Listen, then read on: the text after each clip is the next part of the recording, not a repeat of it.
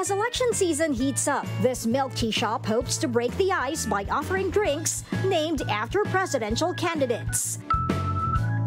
Care for some Isko-Kis and Cream? Or maybe you prefer the Leni Strawbredo? You can also get the Puto Bongbong. Or if you're not into that, maybe a peach Lacson? But if you need something to wake you up, there's Manny Macchiato! Na-inspire kami doon sa ilang mga convenience store na yung may mga pwede kang pumili ng mga baso kung sinong presidential candidate ang gusto mo. Sinubukan namin na i-link yung pangalan ng mga kandidato sa mga flavors. Kaya yun, nabuo namin itong Uhaw Ka Ba election series. Not only can you show support for your preferred presidential bet, but you can also help struggling MSMEs like this milk tea shop.